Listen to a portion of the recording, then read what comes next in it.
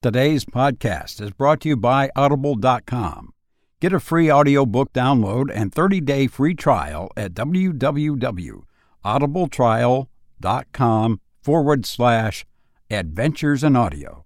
Over 150,000 titles to choose from for your iPhone, Android, Kindle, or MP3 player. Welcome to Adventures in Audio, a podcast featuring short stories by authors like Edgar Allan Poe, H.P. Lovecraft, and others. I'm Greg Bartley. To enjoy this podcast to the fullest, it's advised to remove all mental debris from your brain. And once the chasms of your mind are void of all mental contamination, you're ready to enjoy these classic stories. And now, here's your host, Robert Crandall. Greetings, dear friends. I'm Robert Crandall, your host. I'm delighted that you've chosen to join me for this podcast. You can find this podcast on several directories like iTunes and Stitcher, as well as others, and of course our website, adventuresinaudio.net. And if you like listening to stories, please check out Audible.com's free offer. Right now you can sign up for a 30-day free trial and receive an audiobook free. Yes, you'll be able to get a free audiobook. You'll find books by Edgar Allan Poe, the complete stories. Ooh, that should be good. The Dark World of H.P. Lovecraft. And our author for the story on this episode, Hans Christian Andersen. There are several there. Also, for you Sir Arthur Conan Doyle fans, audiobook.com has several of those. You know, from Sherlock Holmes and his non-Sherlock Holmes stories are all there.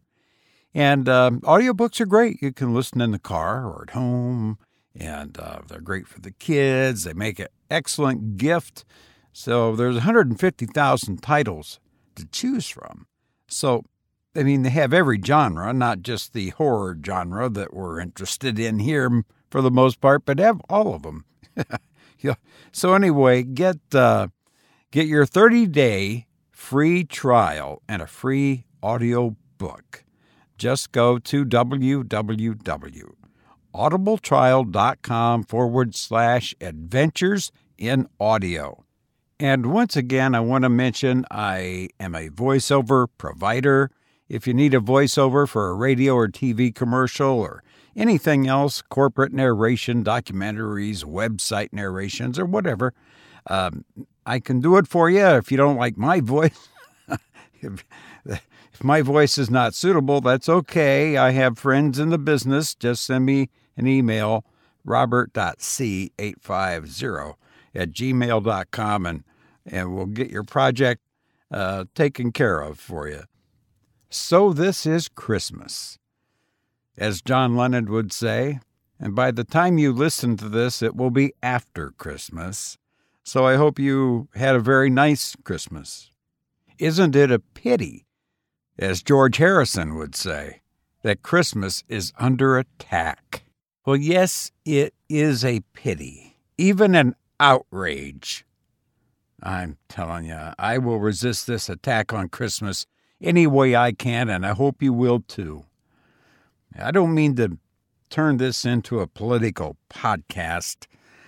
I wanted to avoid that. There's a myriad of those, and I wanted... well, anyway. But an attack on Christmas is going too far and is unacceptable, and I will fight it any way I possibly can. And this has got to stop. It's just not going to happen. This attack must end. You know, the story for this episode is about, well, it takes place at Christmas time. It's about a little girl who is trying to sell matches on a cold night, and she is unable to sell any matches. So she lights a match to provide warmth, and she sees things. And, well, wait till you hear, I guess, what she sees, and then you'll see what happens. Let's listen now to The Little Match Girl by Hans Christian Andersen.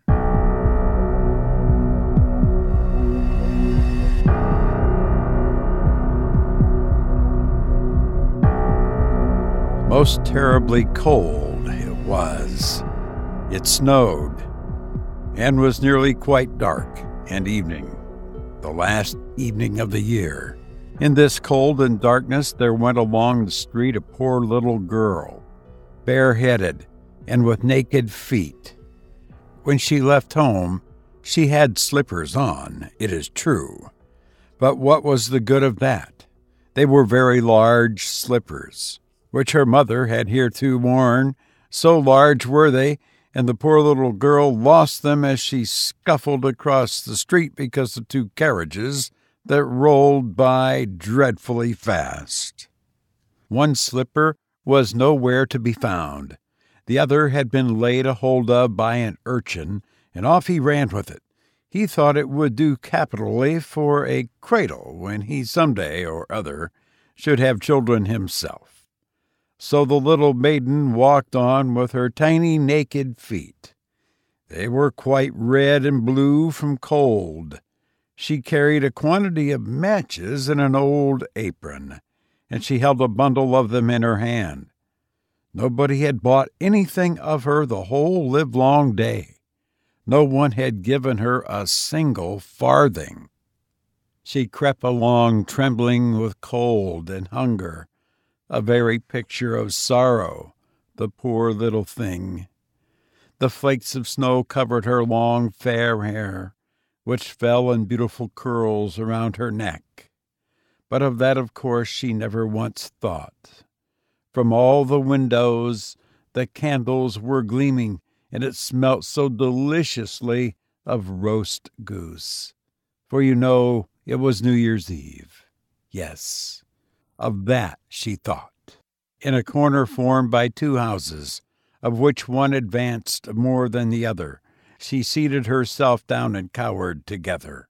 Her little feet she had drawn close up to her, but she grew colder and colder, and to go home she did not venture, for she had not sold any matches and could not bring a farthing of money.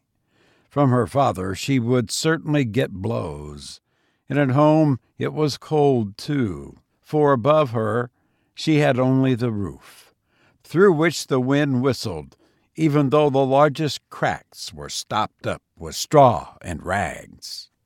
Her little hands were almost numbed and cold. Oh, a match might afford her a world of comfort. If she only dared take a single one out of the bundle, draw it against the wall, and warm her fingers by it. She drew one out. How it blazed! How it burnt! It was a warm, bright flame, like a candle, as she held her hands over it. It was a wonderful light. It seemed really to the little maiden as though she were sitting before a large iron stove, with burnished brass feet and a brass ornamented top. The fire burned with such blessed influence. It warmed her so delightfully. The little girl had already stretched out her feet to warm them too, but the small flame went out. The stove vanished. She had only the remains of the burnt-out match in her hand. She rubbed another against the wall. It burned brightly, and where the light fell on the wall became transparent, like a veil, so that she could see into the room. On the table was spread a snow-white tablecloth. Upon it was a splendid porcelain service, and the roast goose was steaming famously, with its stuffing of apple and dried plums.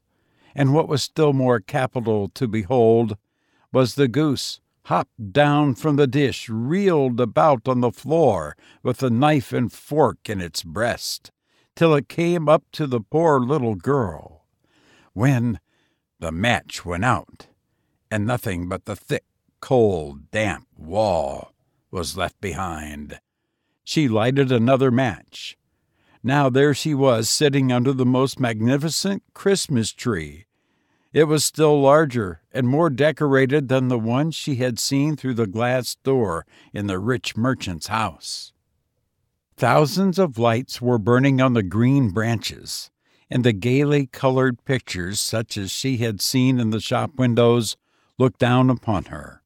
The little maiden stretched out her hands toward them when the match went out. The lights of the Christmas tree rose higher and higher. She saw them now as the stars in heaven. One fell down and formed a long trail of fire. "Someone is just dead," said the little girl. For her old grandmother, the only person who had loved her, and who was now no more, had told her that when a star falls, a soul ascends to God. She drew another match against the wall. It was again light, and in the luster there stood the old grandmother, so bright and radiant, so mild, and with such an expression of love. "Grandmother," cried the little one, "oh, take me with you. You go away when the match burns out. You vanish like the warm stove, like the delicious roast goose, and like the magnificent Christmas tree." And she rubbed the whole bundle of matches quickly against the wall, for she wanted to be quite sure of keeping her grandmother near her. And the matches gave such a brilliant light that it was lighter than at noonday. Never formerly had the grandmother been so beautiful and so tall. She took the little maiden on her arm, and the both flew in brightness and in joy so high, so very high, and then above was neither cold, nor hunger, nor anxiety. They were with God. But in the corner, at the cold hour of dawn, sat the poor girl, with rosy cheeks and with a smiling mouth, leaning against the wall, frozen to death on the last evening of the old year. Stiff and stark sat the child there with her matches, of which one bundle had been burnt. She wanted to warm herself, said people. No one had the slightest suspicion of what beautiful things she had seen. No one even dreamed of the splendor in which, with her grandmother, she had entered on the joys of a new year. You've been listening to The Little Match Girl by Hans Christian Andersen. I wonder what he would think about the attack on Christmas. Will there be a Christmas next year? A new year is coming. Let's hope it's a good one. Thank you.